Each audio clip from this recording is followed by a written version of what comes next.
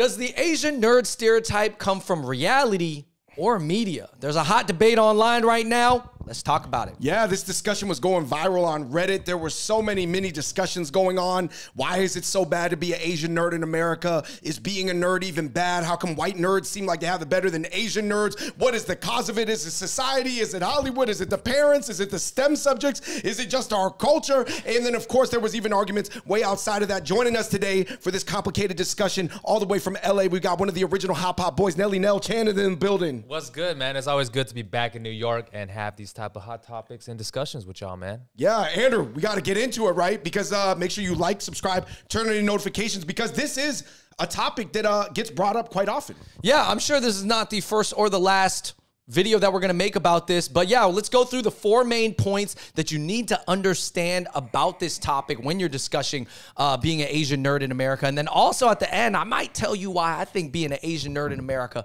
is great right now. All right. It's a great time to be an Asian nerd. Real quick, I think we have to establish, Andrew, this Asian nerd stereotype, particularly for East Asians, has been around for 40 years.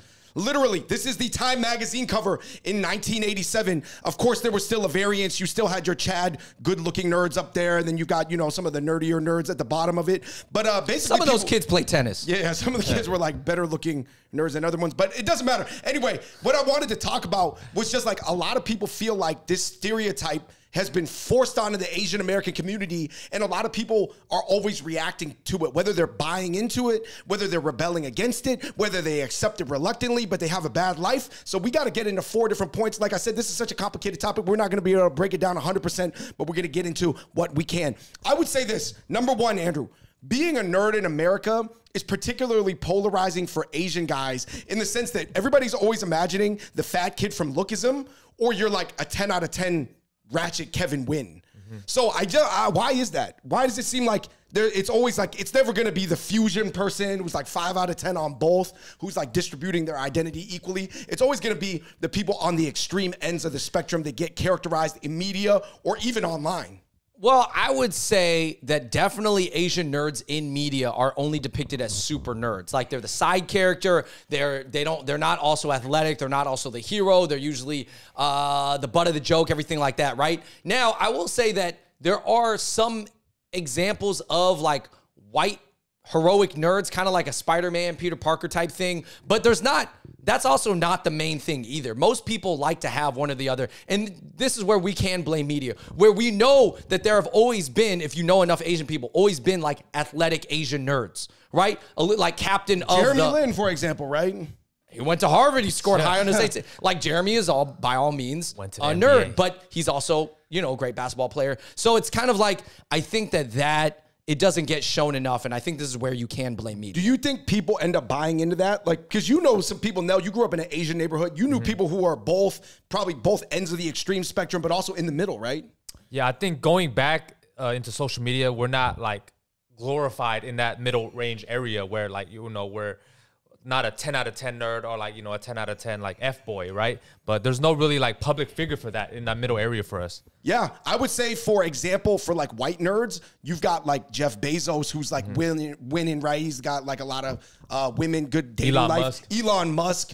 The Winklevoss twins. It seems like the elite white people, they almost are like both. They could be like a 10 out of 10 Brainiac, but then they're like a 10 out of 10 Chad at the same time. But like we said, Andrew, for Asians, that archetype doesn't really exist yet. And those people, maybe if they do exist, they haven't been thrust into the limelight. So I think that is one of the things that is noteworthy about point number 1. Oh, Andrew, I did also notice even people who had to play Asian nerds in media, for example, like Jacob Balaton from Spider-Man. You know how he's playing like a computer hacker and Peter Parker's friend, but he didn't really get girls. He, in his own life, wants to get like really cool and almost looks like a DJ now in like the DMC championships. Yeah, I mean, I think in media in America, it's easy to thrust like Asians or minorities into nerdy roles or into roles that they just want to see. Because I think in America, actually, there are like so many archetypes of people. There's archetypes in America that rarely exist in Asia, or that are definitely not glorified, right? Kind of like your huge, stocky, like buff, nice, gentle giant. Like those are some of the people in Asia, but they never really get movie roles. You're saying there's no equivalent of like The Rock or Dave Bautista in Asia? Yeah, there's no even like Chris Hemsworth, Mark Wahlberg, these kind of like ruddy, stocky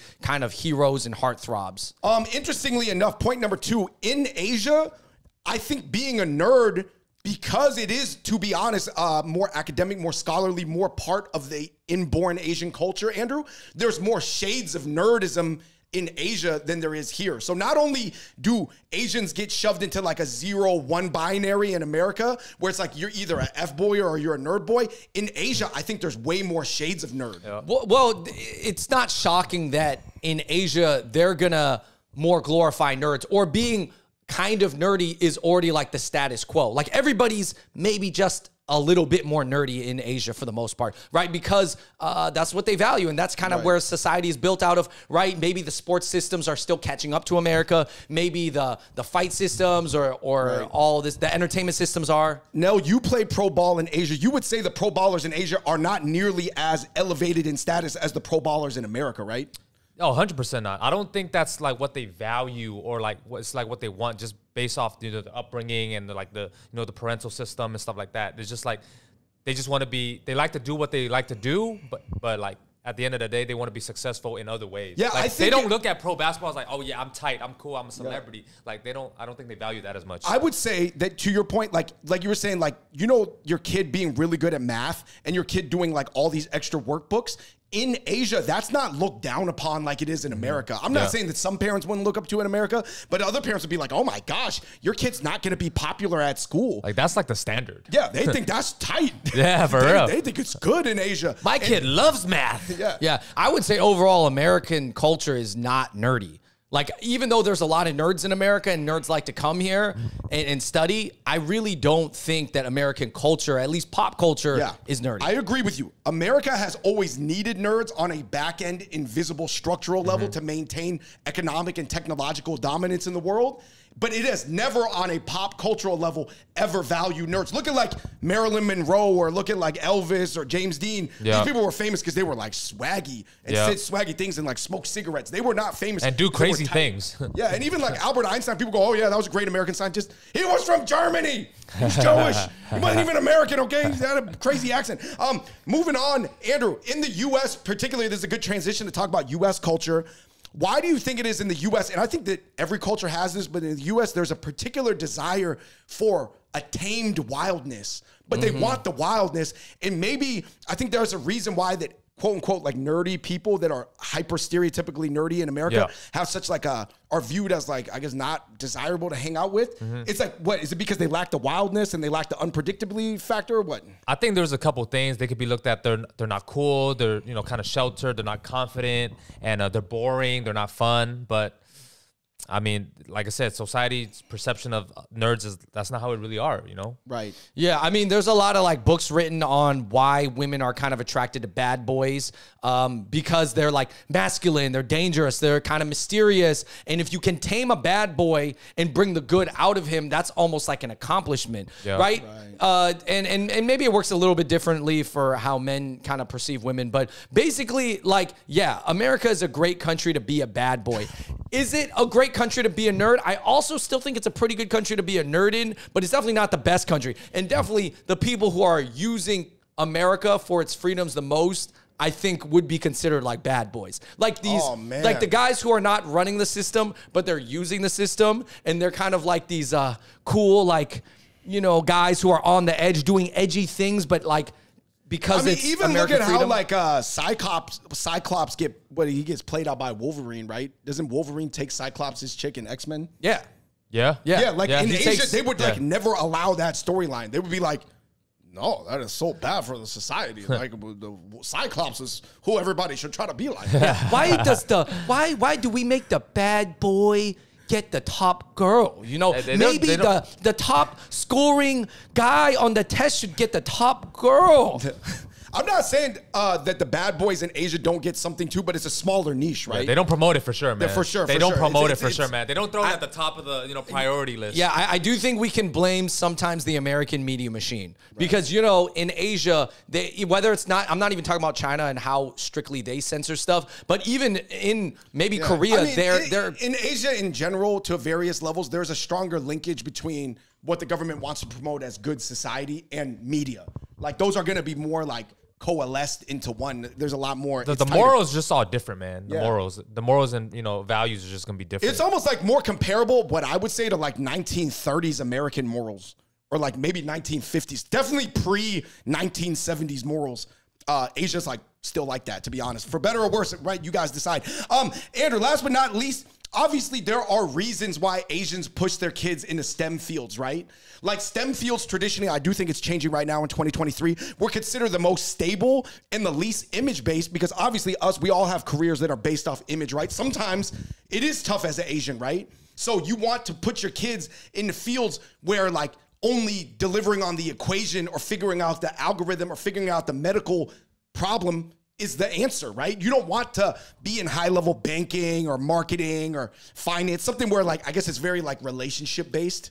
Yeah, I mean, I think it's tough. I feel like for nerdy parents who are raising a nerdy kid and maybe the parents aren't super social, you got to find a balance for the kid. You got to get that kid in social interactions and social systems somehow so that they develop sociality. Because we all know a lot of nerds who are very smart, but they're like kind of shut-ins, they're introverts, and how are they ever going to really live like a good social life? Or by the time they get older and they finally decide they want to, it's very, very hard to change, right? Yeah, I think it's tough because, Nell, would you agree that the majority of like high-level hoopers are probably not STEM majors? Oh, yeah, for sure. Probably, what, 8 out of 10, 9 out of 10 of like high-level hoopers are not necessarily, I mean, let's just say it's 8 out of 10. So what do you say to like Asian parents that are like, yeah, I wanted my son to play basketball, but then all of his teammates do not care about school or care about school as much as I want them to. So why would I let my son play basketball? Man, I think going back to what you were saying about putting them in a field or environment that accommodates the best out of the values you're looking for the kid is like, I don't know, put them in like an Asian league or like with other like, you know, kids who are like do good at school, but they also enjoy playing basketball or soccer or whatever sport that they want to play in. But like just put them in an environment that fits what you want them to be. Right, right. It's not like 100 out of 100 basketball teams, none of them care about school. Don't put right? them like, just find the ones. Don't put them with like the right? AAU hood kids or something, you know? Yeah, I think that you can position them in a thing that has best of both worlds. And I think that goes back to my original point, Andrew. How come people feel like you can only be one or the other? I think you can be like a 9 out of 10 nerd, and why can't you be a 9 out of 10 into something else? But anyway, Andrew, that leads us into your takeaways. Yeah, my takeaways is that right now in America, it is great to be an Asian nerd. There is no other time in American history that it was this good to be an Asian nerd. But I just spent all the last couple points telling you how bad it is. Yeah, so obviously being an Asian nerd, is it not as fun or not as cool as being like a white nerd in America? Yes, because we're in America, and that's how America is designed. So that's just a little bit of truth that you're just going to have to accept for now. Yeah, however, that was a part that was going that was a pretty viral debate in the thing. Yeah, but to me, it's not a debate. It's literally no debate. It's just how it is. But here's things that you could do about it. And here's what you should consider as an Asian nerd. Guys, the world's economies are moving in your favor. The world is getting nerdier, more techie, right? All the biggest most viral people of the past 5 years were nerds, whether it's Elon, Josai, CZ, Zuckerberg, even if you want to say Sam Bankman-Fried, who kind of messed up, right? Anyways, and then number two, the knowledge on how to better yourself is more accessible and plentiful than it ever has been. So whether we're talking about style guides, workout, trainer, the gurus, the advice videos, the support community, the role models, all the procedures you could do, all these things are more plentiful and accessible for you to change yourself and better yourself. So it's like almost like you live in the information age, and if you're a nerd, you understand that you do. So it's just like just use the information to your advantage, right? And then also Asian men are more successful. They're in more powers of position and have more leverage in society. A lot of them are more CEOs, right? As we know, a lot of the Indian CEOs and even a lot of like other East Asian CEOs and everybody else, Asians are just rising up in general. And then also I would say that it is more frowned upon to bully geeks and nerds than it was 20, 30 years ago. If you guys think it's bad being an Asian nerd today, then you can only imagine what it was like being an Asian nerd 30 years ago. It was worse. I think my biggest thing is like, I just hate the way people buy into the societal constructs that are like built by the Western world. Like in Asia, if you have someone like a Demos Chang, or you have somebody that is like half, you know, and obviously some of that is just genetic, like on a looks-based basis, but they have like cool nerds that are getting everything they want out of life in Asia. Yep. Just because we don't have that archetype in America, I just always refuse to, you know what I mean? Like, why can't you be 10 out of 10 into school and being a scholar in academics or whatever given field that you're in, and then be like 6, 7, or 8 out of 9 or 9 out of 10 in a different field? Right. I just don't understand why people can't like mix and match. And it is true in America. I think the way that things are segmented, it does make the mixing and matching of like opposing identities more difficult. But would you say with technology and the internet, it's totally doable now? Oh, 100%. You know, with social media being so big, like whatever lane you're playing, you can like market it or you can do it. And that entrepreneurship is like so easy to, do now, with social media now. Like everybody can be like teaching some type of like nerdy topic or lesson, finance, or anything. Like, you can throw yourself out there. Yeah, be entrepreneurial about your identities. If you feel like your identity that you have is not like being rewarded fairly or treated well, which we all just listed a bunch of reasons why it potentially may or may not, depending on the fishbowl of society that you inhabit, then there are a ton of moves you can bust. Yeah, definitely. My last thought is like, you don't have to give up the STEM field, but you can also do one other thing that is clearly not STEM. Like, possibly not gaming, though. Yeah, let's say I wouldn't pick gaming. Guys, no disrespect. Don't put 9 out of 10 in gaming either. Yeah, don't be like, all right, I'm 9 out of 10 on STEM, and the other one that I pick is gaming. Maybe not gaming, guys. I think there's good reason for that. But yeah, I mean, let's say you want to be really into basketball, play a lot of basketball while you're a STEM major, or you're a STEM major and you're really into UFC, MMA fight, like mixed martial arts, whatever. Maybe you're really into style. Maybe you happen to be one of these STEM nerds who's like super into dressing cool. Reddit. It's like you were on Quora for the comp sci, and then you go nobody said that you can't be cool while still being good at your STEM subject. Nobody ever said that. Hollywood did say that, though. Or Hollywood implied that. Honestly, I think a lot of your parents thought that, and your parents didn't believe that you could be cool and a nerd and good at school at the same time. Self-agency. Yeah, not fully to their fault. I think they're very fearful, and they're just like doing what they know. But you got to understand, guys. Yeah, they just knew what they knew, especially whether they were like STEM themselves or not STEM. They just knew what they knew. And you got to know that they only knew what they know, but now you know what you know. You gotta know that. You gotta know that. Yeah, you know what they know, so you just know that you know more and you know this world more than they. Anyways, guys, let us know in the comments down below what you think about all this. And also, let us know in the comments down below. Do you feel like that it's more media's fault or reality's fault? And what constitutes reality? Is it your parents, your culture, your look, whatever, how you are as a person, your own personality that you're born with? You let us know in the comments down below. This discussion could go on and on. We might make more videos about this. Of course, it is the Hot Pot Boys, from frivolous to serious. We're talking about it all. Thank you for joining us today, Nelly Nell Chan. Until next time, let us know in the comment section. We out. Peace.